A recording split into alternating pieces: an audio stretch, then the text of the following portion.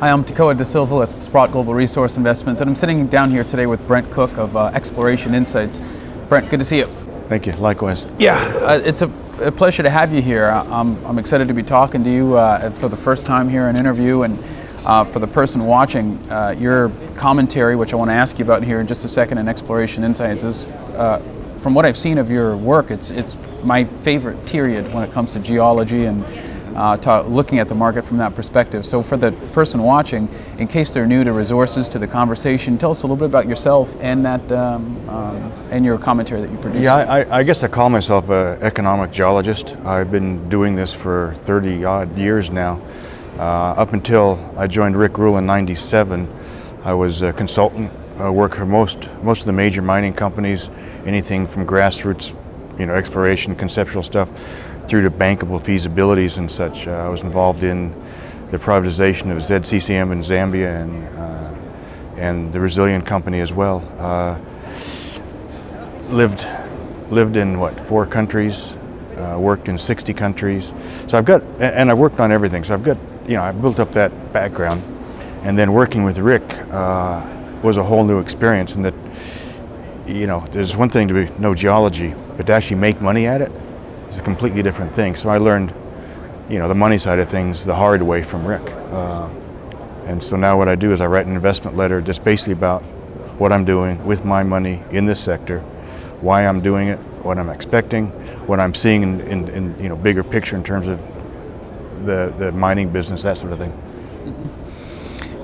I want to ask you a little bit more about what you've seen and where you've spent most of your career in terms of places of the world and some memories that may come to mind. But before I do that, there's an article I want to point your attention to, if I could, which you published. It's called Insights into the Discovery Process.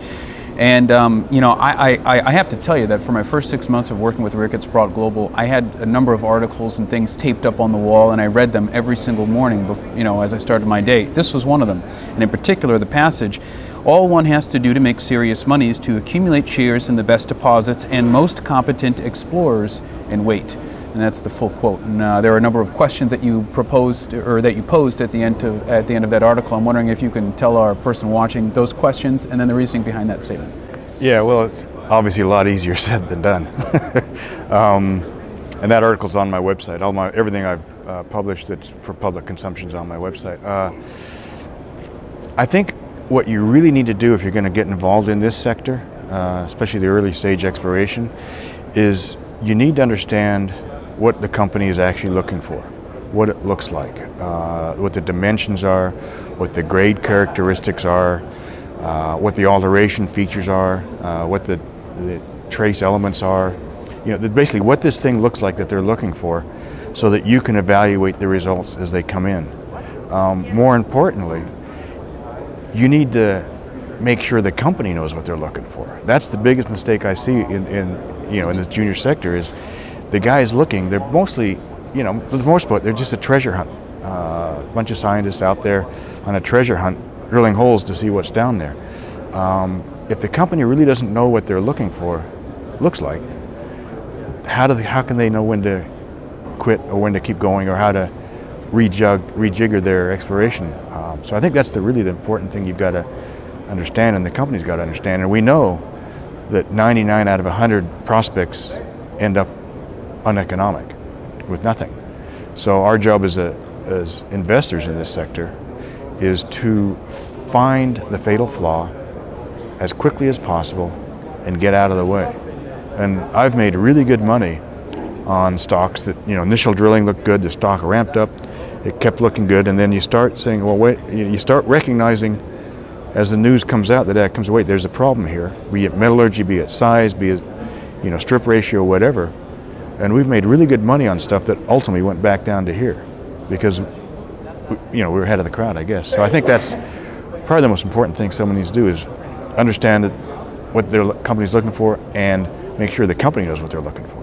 So Brent, could it be safe to say that then in some instances when the fatal flaw begins to present itself, as it becomes obvious, if it does, that a management team may realize it themselves, but in the hopes of finding treasure somewhere under the ground, they may continue to pursue it? Yeah, no, for sure, that happens a lot. I mean, geologists on the whole are very optimistic people, and they're dreamers, and they've got to be, because your odds are so poor at making a discovery. So yeah, they continue to hope and don't recognize when things are going wrong, or will say, well, if it's not here, it's got to be here. And I think on average, you know, don't have any stats on this, but I would say 20% of discoveries are pure luck, and the other 80%, some luck is involved.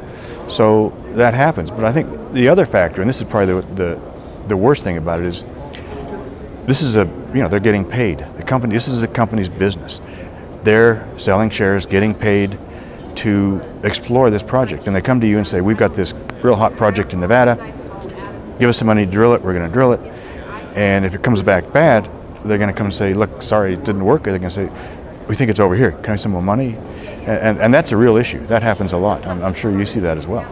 Yeah, that's kind of funny. It reminds me of that old saying of bacon and eggs. The chicken was involved, but the pig was committed. They take home the salary, but guaranteed, but the investor may or may not ever see their money again. Yeah, it's a lot. There's what Rick calls these lifestyle companies. There's quite a few of them, too many.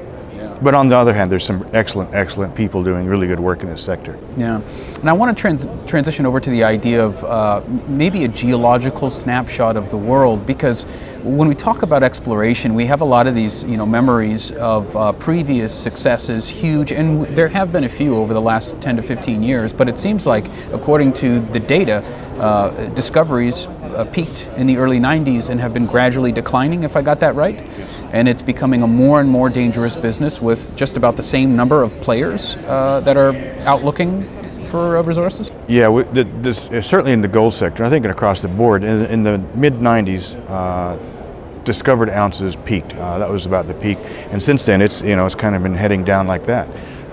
We're now producing on average, I think, 90 million ounces a year.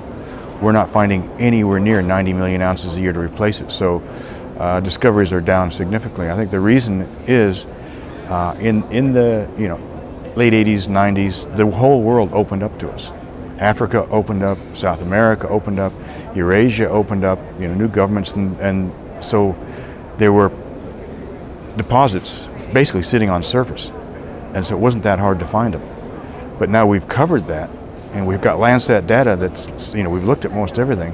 So most of what we're looking for now is blind, meaning it's undercover. You cannot see it from the surface. So you've got to use esoteric techniques, geophysics, trace element geochemistry, that sort of thing, to try and target in on where to look for this, where to explore, where to drill. And so just because of that, the odds are worse, right?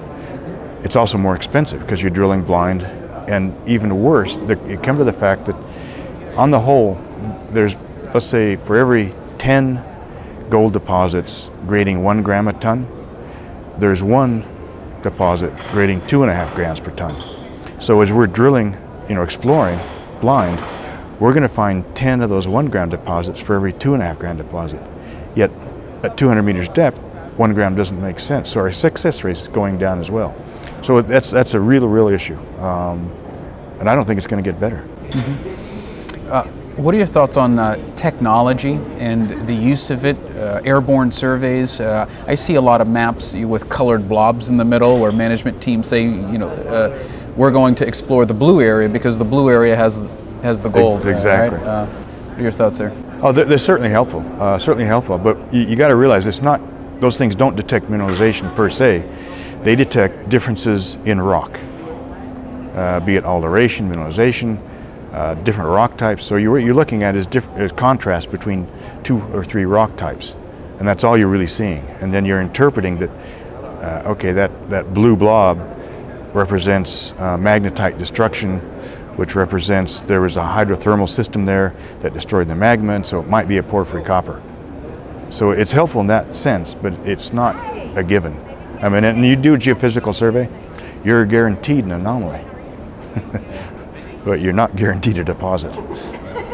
And I want to ask you about people now for a moment, and I guess the context I want to give it is that I had a short conversation with you yesterday and another gentleman who has been responsible for some real serious I believe you could define as discovery throughout his career, geologist, and you noted that a lot of geologists today prefer desktop exploration.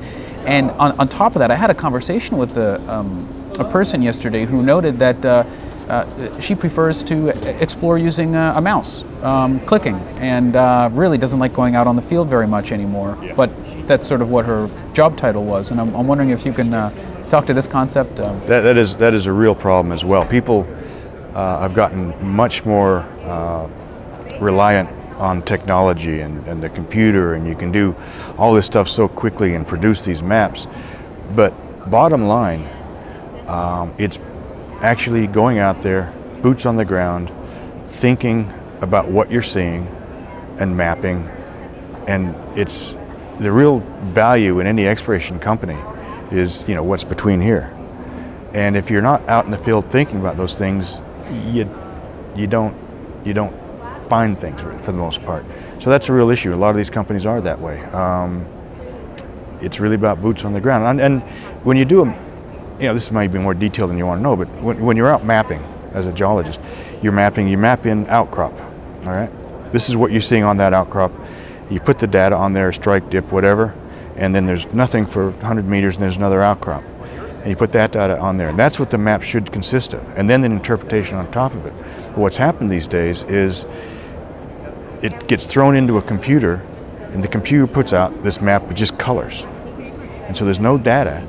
And so there's no, the next person to look at it has no insights into what the geologist was thinking.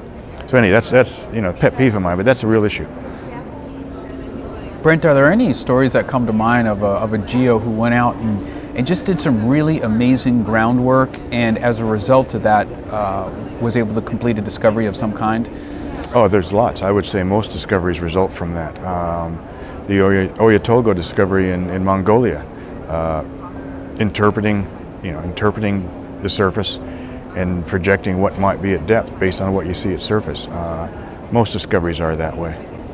Could you give us details that maybe that come to mind, anecdotes of any friends of yours that went out and just had some real coincidences where they were doing the work and got lucky at the same time, I guess because they were out there and working hard? Well, certainly I gave an experience, you know, personally. I was, in the 80s, I was working in Honduras, and the concept was I'm going out looking at all these hot spring systems. And went throughout the country and you know, checked them out, put some claims on a few of them. One was this big, you know, hot spring sinter quartz thing. Not much geochemistry there, and so it was kind of a bummer, but then drove around to the other side to think about it and saw some alteration, and that's turned out to be where the deposit was.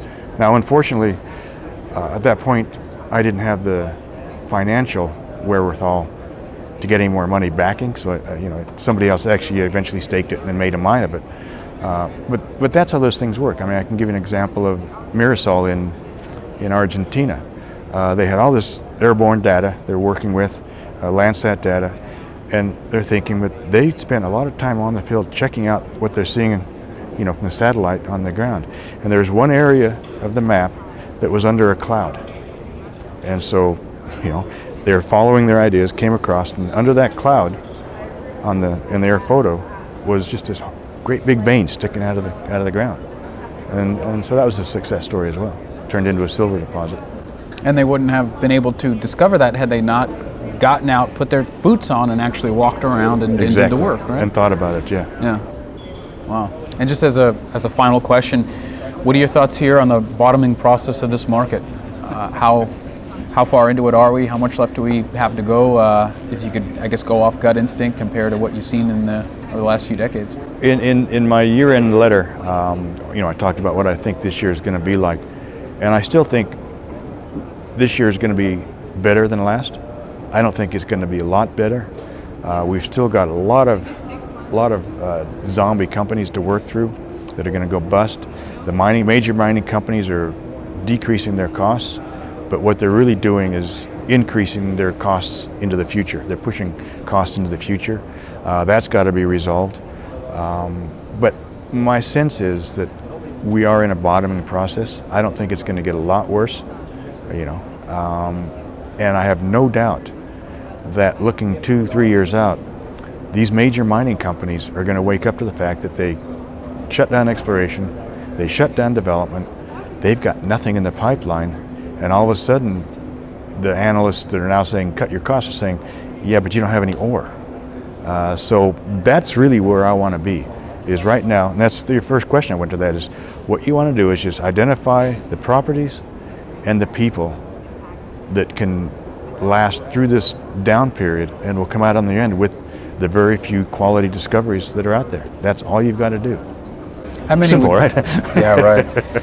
How many would you say are out there, those types of deposits you're talking about right now? Development stage in some form that are of the quality that... Yeah, there's probably 6 projects right now, gold projects, that are being developed that I think are going to probably work, held by junior companies. I'm talking about, you know, majors. In terms of companies that are competent, you know, we've got something like 1,500 listed on the Vancouver Exchange.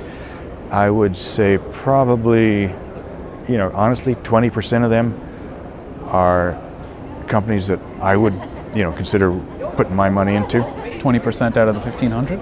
Yeah, probably. Yeah. Maybe 25. Yeah. But, you know, I don't have to buy everything because it's, you know, I'm just dealing with my money. Like my portfolio, I try and keep it to 20 or less. And I think that's something, you know, investors should do as well. If you have too many stocks, you forget why you bought them and you end up, you know, they go up, they go down, you go, what? Now you start hoping that it's going to go back up for no reason at all. So that's, you know, that's my philosophy anyway. All right, well, Brent, winding down, is there anything you think we may have missed? No, not really. We cover a lot of topics. I think on my website there's a number of things I've written. It's explorationinsights.com. But no, this has been good. Thank you so much. All right, Brent Cook, geologist and publisher of the Exploration Insights. Thanks for sharing your comments with us. You're welcome.